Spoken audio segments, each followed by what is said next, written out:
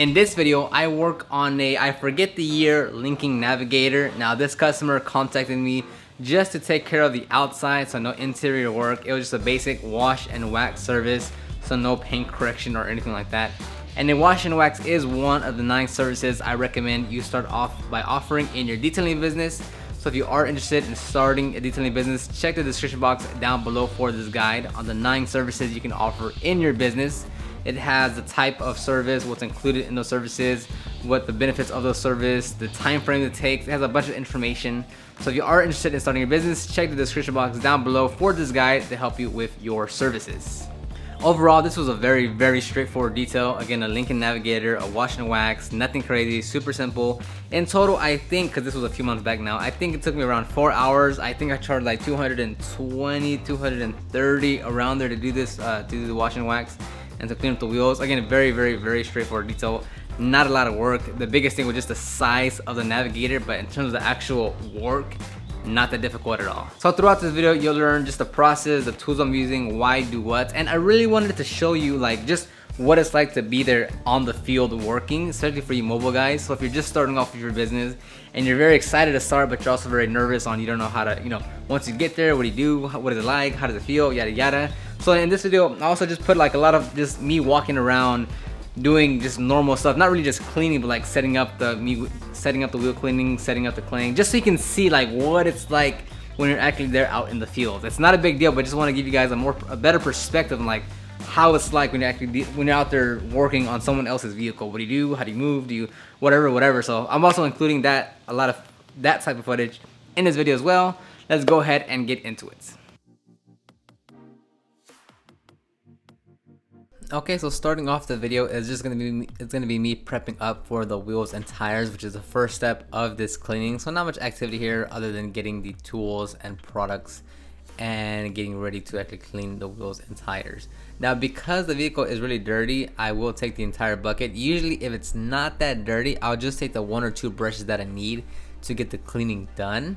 But since this one was really dirty, I'm actually gonna fill up the bucket with water to really just give myself a better setup for cleaning these really dirty wheels and tires.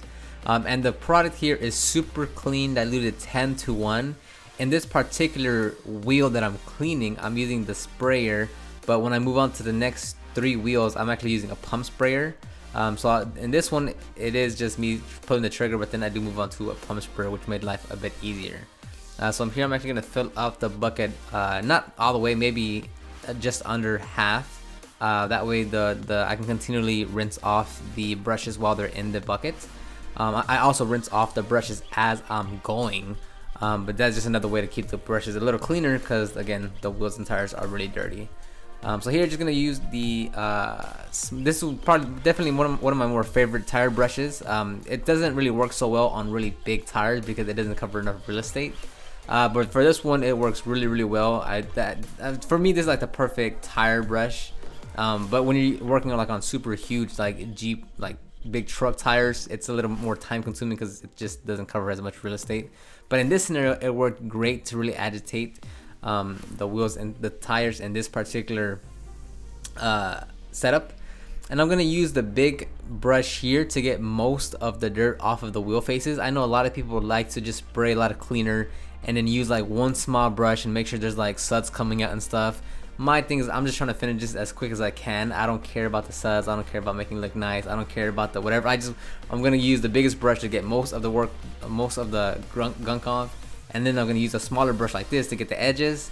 Use like a towel or touch up any spots with a small lug nut brush or a towel, and then I'm out of there, because there's no need for me to just use one small brush that takes like double the time, but it looks cooler, or it's better for the camera. No, I'm gonna use a big brush for the big chunks, and then I'll follow up the details with a smaller brush.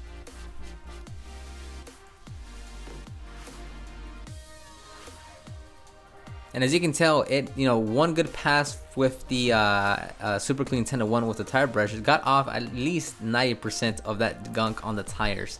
I do one more pass later just to make sure I get everything off, but as you can tell, one pass already took off most of the gunk, most of the mud from the tire. Then I'm switching to the fender wells. I spray the cleaner, and I'm using the tire brush again because it's really gunked up. I wanted something very with short bristles to really agitate as thoroughly as I can. So that's why for the initial pass, I use the tire brush on the inner fender wells. And this isn't like caked on dry like concrete dirt. It didn't take much effort, as you can clearly tell, to remove the mud. But I did want stronger bristles than the fender brush that I just used. So again, here goes me touching up the small parts that just need to be touched up. So I'm gonna spray the wheel again, spray the tire again, just to give it one more go because it was really dirty. So just want to ensure that I did, take off as much as I could. But as you can tell, not that much brown is coming off. So that means, and it's primarily white. It's just white. So that means most of the dirt did come off. So that was good. And then I'm gonna switch over to the small lug nut brush.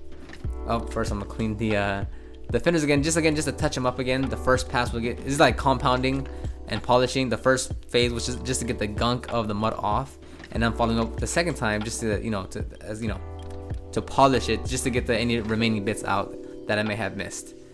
And then I'm gonna rinse it all down.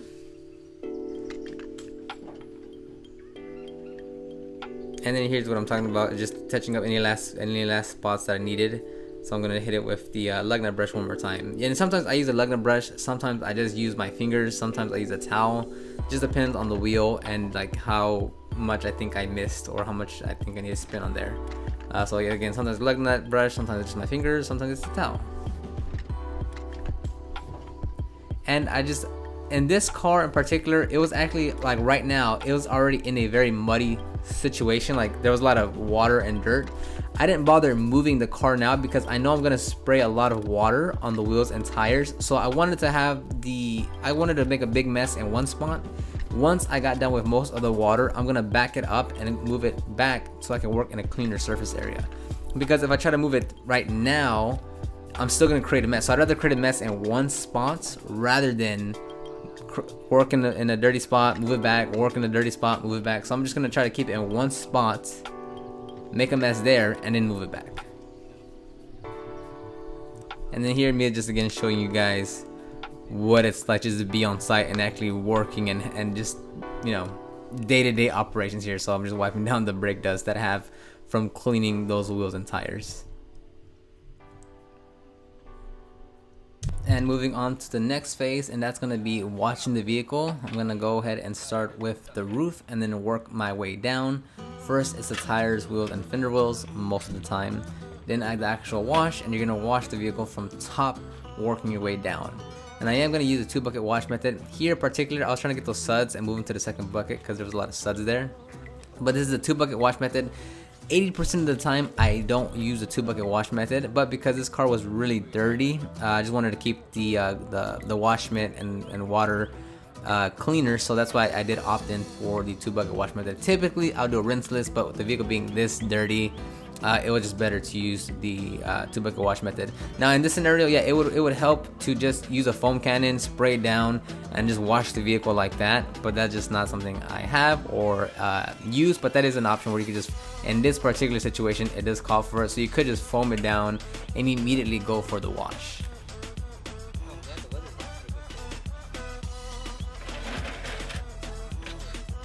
And again, that's a great platform. I'm only 5'5", so typically I'm gonna need a platform to get higher. But I highly recommend, those are Gorilla platforms. I bought mine locally. Obviously they sell them online, but you can find them at Home Depot or Office Depot. I highly recommend those platforms to work off of because I use it for both, as you can see me, to get higher as a ladder and also as a workbench, depending on what I'm working on. So highly recommend those Gorilla platforms.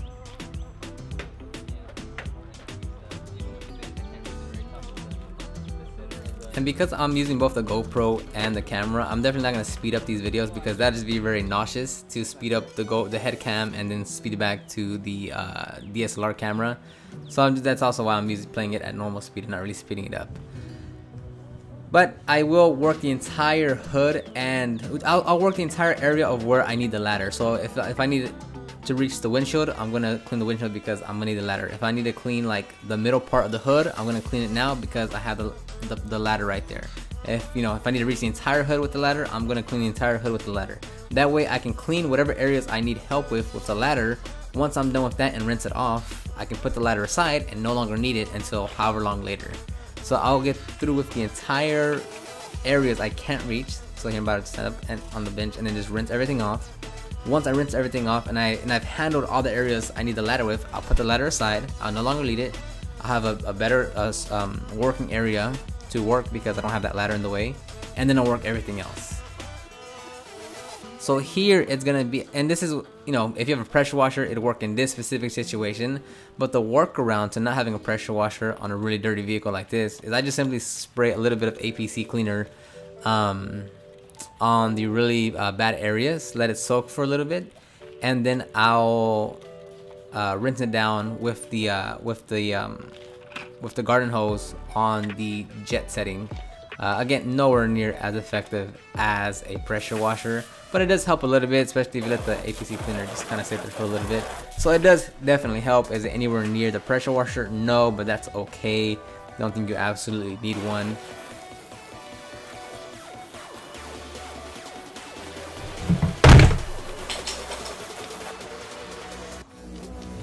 Okay, now starting the wash process, working from top to bottom. That way I'm not overworking myself.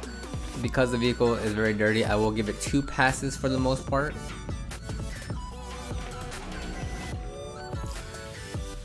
And my favorite wash mitts are Chanel wash mitts now. I'm just a huge fan of those. That one specifically is a chemical, guys, I believe.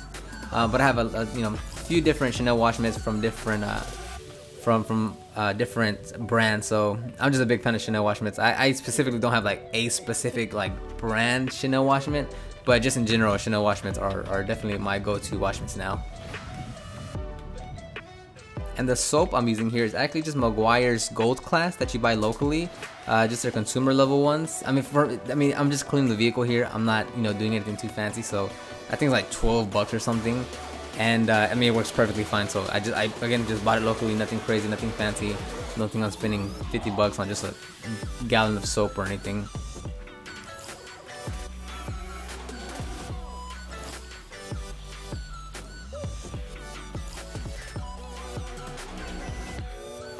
Alright, and moving on to the back side of the vehicle.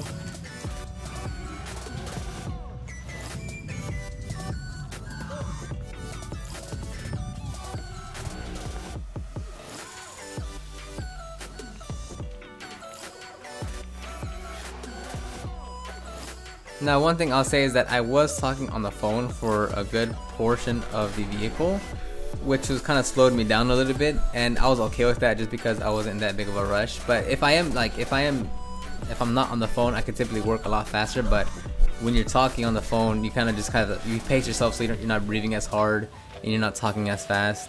So just keep that in mind. So I would be moving a lot faster, but I also knew I had the GoPro on, and moving too fast, it just gets you a bit nauseous. So that's why I slowed down. I wasn't moving as fast. Once I take off the GoPro, and I do move a bit faster, but I was just keeping those two variables in mind. Of I have the GoPro on and I'm kind of talking on the phone, so those two kind of slow me down a bit. And now here I'm prepping up for the claying process. So as you can see, I moved the vehicle back, and that's where it's gonna stay now. I took it away from all the water that I had created around it. So I moved it back so I can work on the dry or for the most part dry surface area. And now I'm using Optimum No Rinse for the clay lube. That's why I put Optimum No Rinse in that bucket. That's going to be the clay lube right there in the bucket itself with the clay mitt. That's a nanoskin clay mitt. As well as using Optimum No Rinse as a clay lube in a spray bottle. So I'm having the nanoskin wash mitt in the bucket of ONR, as well as using an ONR bottle, spray bottle, just in case I need it.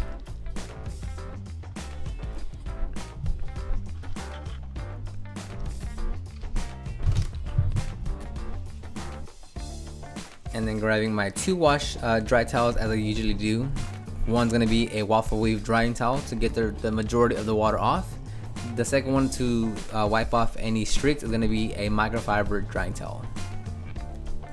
And here I'm working the top. Now the roof is always gonna be the worst when it comes to claying, just because that's the biggest surface area and it's flat.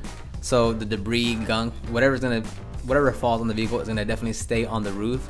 So in this particular situation, the roof was very bad, and it had some type of and you'll see there in a bit, but it had some I don't know what it was, but it wasn't coming off just with claying. So here I use some ONR, optimum no rinse, sprayed into the towel, and then I just gently rub a little bit, and it was coming off like that, but it wasn't coming off with just regular claying. So this took a bit more time to agitate off the roof. Now, okay, who's gonna look at the roof? Probably no one. You know, is that an absolutely necessary thing you have to do? You know, it depends on how much they're paying you and what the expectations are, but I would just went ahead and did it just because I was already up there and didn't want to leave that gunk on there. So it did take a bit more time because it was across the entire roof, but it just, you know, part of the job.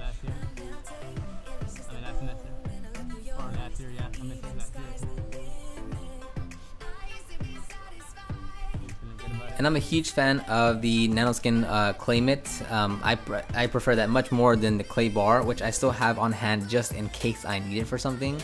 But I definitely, and there I used the APC as a clay lube by accident. I sprayed it once with the APC. But yeah, I highly would rather choose the nanoskin mitt, clay mitt, rather than a clay bar. My personal preference. It's just easier for me. I can work faster. If I drop it, I can just rinse it off and keep on going. And it's just easier to use, in my opinion. Now the sides of the vehicle were mildly contaminated. It was nowhere near as bad as the roof or the hood. But so generally speaking, if you don't have overspray on the vehicle, then you'll usually breeze through the sides depending on how big the vehicle is. But typically speaking, the sides are nowhere near as bad as the roof or the hood. If they are really bad, it's maybe just one, it's been so long since they've clayed it, or two, there's overspray on it. And if there is overspray, that adds so much more time to the vehicle. So you do, you know, that's one of the things where you want to kind of clarify if there is overspray on the customer's vehicle, because it will add so, depending on how severe the overspray was, but it can definitely add so much more time to the overall detail. Like I personally charge a different price for overspray removal. Even though it's still technically claying, it is a lot more work and a lot more time consuming. And here I'm moving to the drying process. I sped it up because, you know, not much for her to see. But I use the waffle weave towel to get the most of the water off, and then I follow that up with the microfiber drying towel to remove any streaks that may be there from the waffle weave.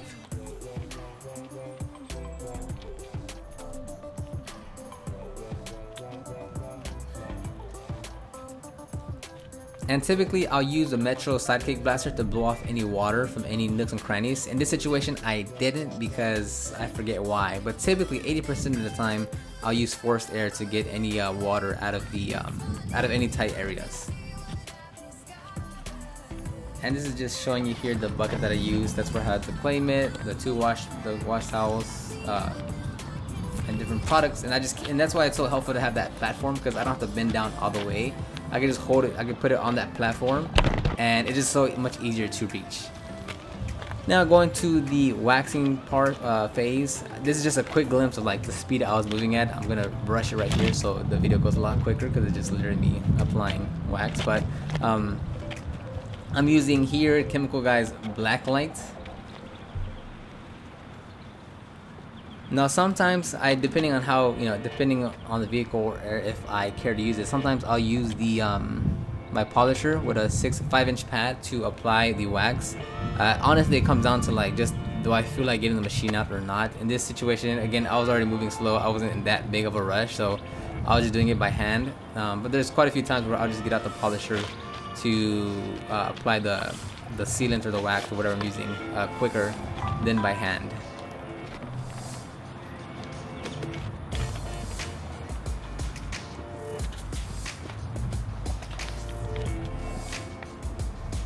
And the spray I'm using is Chemical Guy's V7. It's just to make life a little easier to keep it lubricated, to wipe off the wax. You can use like a quick detailer. I mean, I've used ONR as a clay lube to wipe it off. It doesn't really matter. I mean, in my opinion, it doesn't really matter if you're using. It's just something to help lubricate the surface, to help remove the wax or sealant off quicker. That's all I'm trying to do.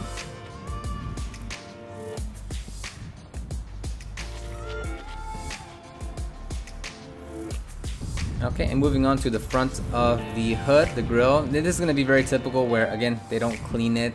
Just the water and gunk sits on there, so it kind of just it just dries onto the grill. So we weren't going for perfection here. I wasn't trying to make it, you know, show car ready, but I just wanted to give it a nice facelift overall. So I went ahead and just used a towel with optimum no rinse, my go-to for just about everything. If it wasn't coming off with that, I would have used just APC and then followed that up with ONR.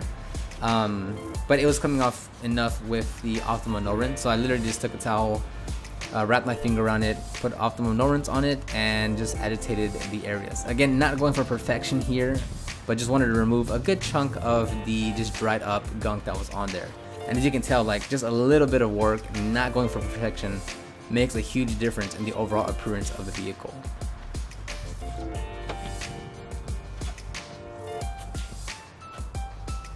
And this really comes down to managing expectations. If you're just starting off as a business and you think you have to go through every last swirl, scratch, or like dirt that's on the vehicle, that's simply not the case. You have to manage the customer's expectations and say, look, it's not gonna be perfect, but it's gonna look 10 times better. And that's exactly what I'm doing here. And cleaning the second part, but I just went ahead and sped it up that way. You can see it in a quicker time frame instead of me just rambling on for nothing.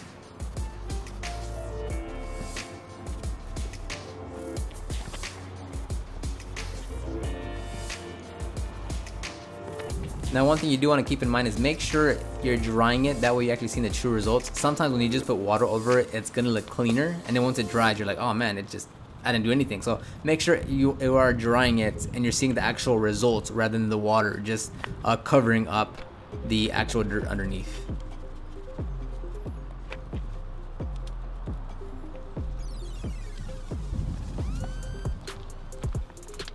Okay, and those are the wheels and tires afterwards. I haven't dressed them yet, so that's I'm going to do that, just showing the before.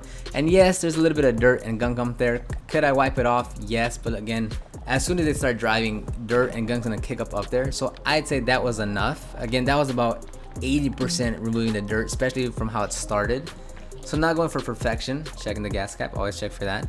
But I wasn't going for perfection, so I'm not going to wipe that down because, again, as soon as they start driving, the 5 seconds after they start driving, it's gonna get dirty again. So that was good enough to go ahead and start dressing the tires and fender wells. And for the dressing, I'm gonna use Meguiar's Hyper Dressing, diluted 4:1.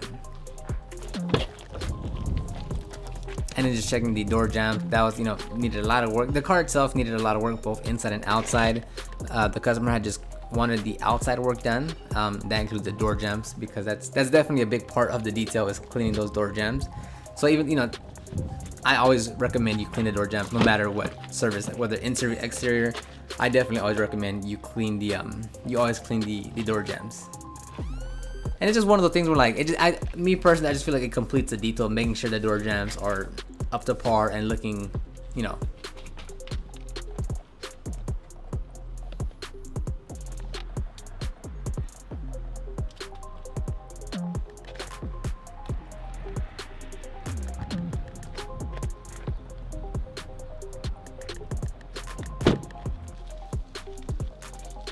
Okay, and as I said, I'm gonna be applying tire dressing to the tire with Meguiar's Hyper Dressing.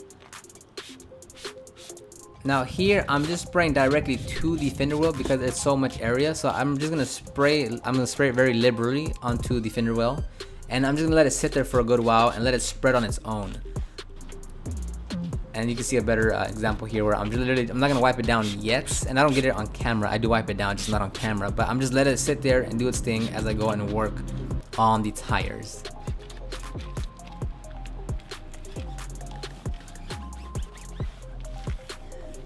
Now, if you could tell that when I sprayed Meguiar's Hyper Dressing inside the fender wells, it did get overspray.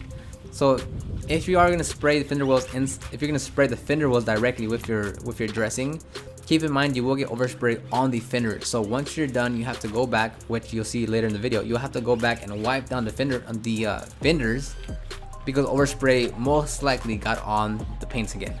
No big deal if it's water based. It's actually no big deal. You literally just wipe it down. Just keep in mind, if you are spraying it directly onto the fender wells, you will get overspray, as opposed to just spraying it to the towel or to the applicator pad and then dressing the tires or the fender wells.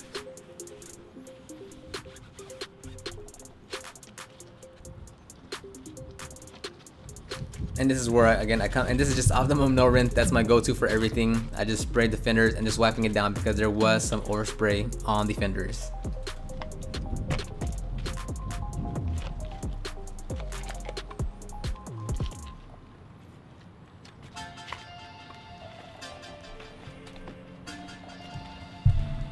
And moving on again to the back fenders and doing the same thing, because when you spray, you are gonna get overspray.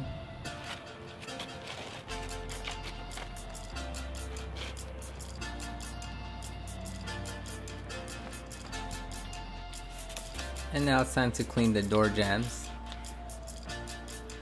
Now there's a lot of videos where you can either pressure wash it down or use the garden hose and rinse it down. Get a brush, APC, lather it up and get the suds going, then rinse it off. I used to do that as well, but now I just go as straightforward as I can be, and I use a towel and either APC or optimum no rinse and just literally wipe it down, depending on how the condition it's in. But right here I'm just literally spraying optimum no rinse onto my towel and then wiping everything down, keeping it super simple, and it's doing a great job. I don't use brushes, I don't use a pressure washer to rinse it down, just not what I do.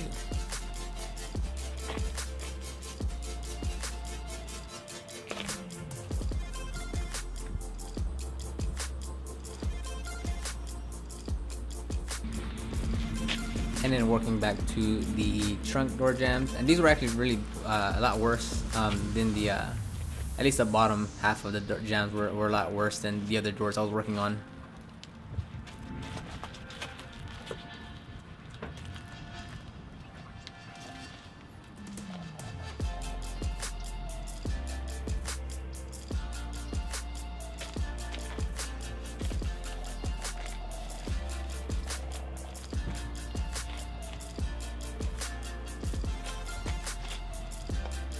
Now one thing you could do that actually make life a little easier is if you start with the door jambs and then wash the vehicle, because at this point I already washed the vehicle and waxed it, but now I'm cleaning the door jambs and just a little bit of dirt fell off onto the paint.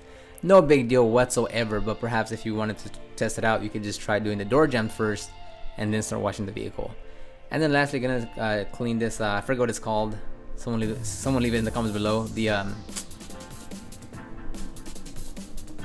I forgot what it's called in the last video as well, so leave that comment down below on what it's called. I keep on forgetting. Step rail, step whatever. I'm cleaning that. Again, not going for perfection. If you like really inspected it, like it looks great there, and that's what most customers are gonna be happy with. It's just like at a glance, it looks really well, and that's 80% of 90% of customers are gonna be happy with that. But there's definitely again, not going for perfection. I don't want you to think you have to go for perfection when someone calls you out to service their vehicle.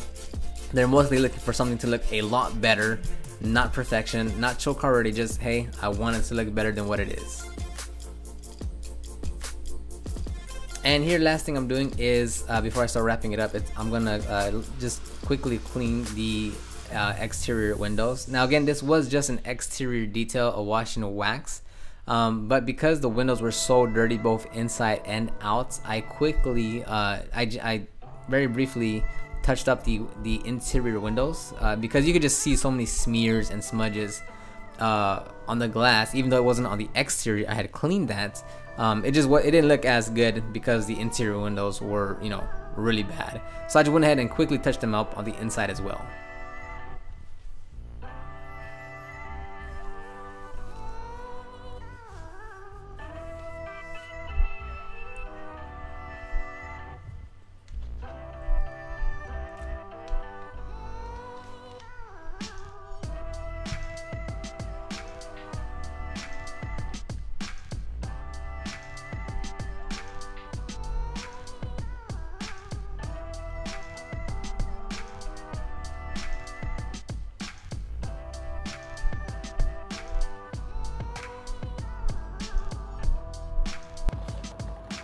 And that's the after on the door jambs. I'm gonna walk you through a quick after. So this is, for the most part, I wrapped up the entire vehicle. The door jambs looking great, again straight, just towel and ONR.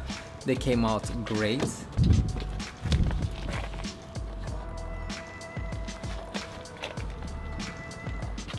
Then it's the wheels and tires. I dressed the I use a towel to wipe down the fender wells. Those are looking great. Same thing with the tires. They're looking snazzy, nice and dressed up.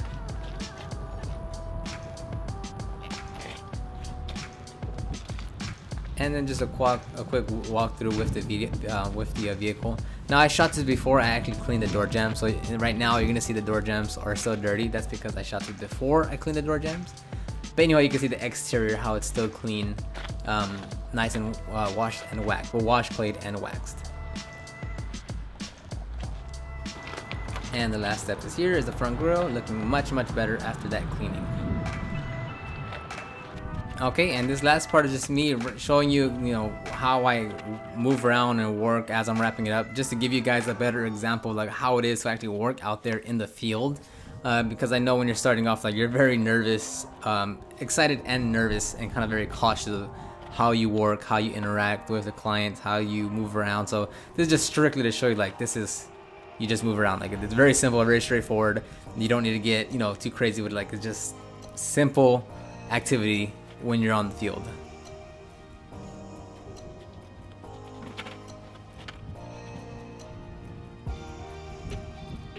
Now, the client had already paid me, so here I'm not going to interact with the client. They paid me midway of the detail, so they already left. So it was just me cleaning up, finishing up the vehicle, and just directly leaving because they already paid me. They already knew it was going to take place. I already knew where I was going to leave the keys. So there was nothing to it, just to wrap it up and get out of there.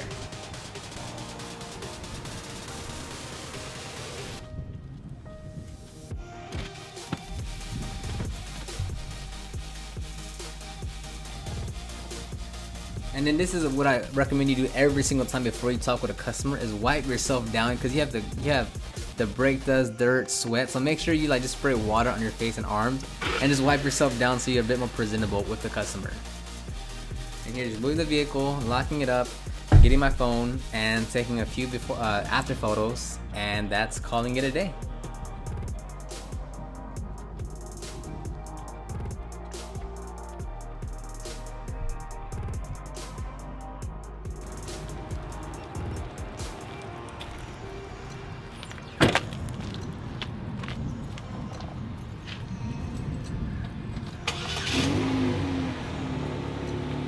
Alright, and that wraps up this video. Hopefully you learned quite a few things. If you have any questions, comments, feedback, leave them down in the comments down below. I literally reply to, now, it used to be 99.9, now it's around 99.7% of all emails and comments that come my way. So leave any comments in the description box down below, and I'll eventually get to them.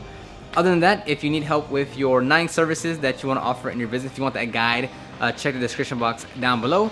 Other than that, I will see you on the next one.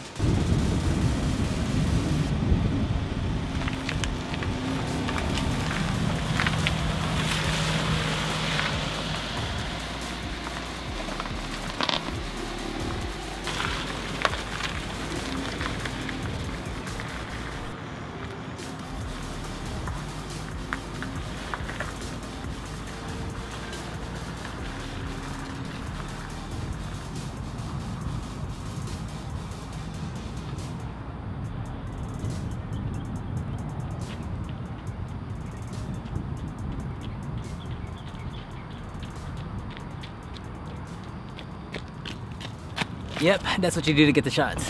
Come on.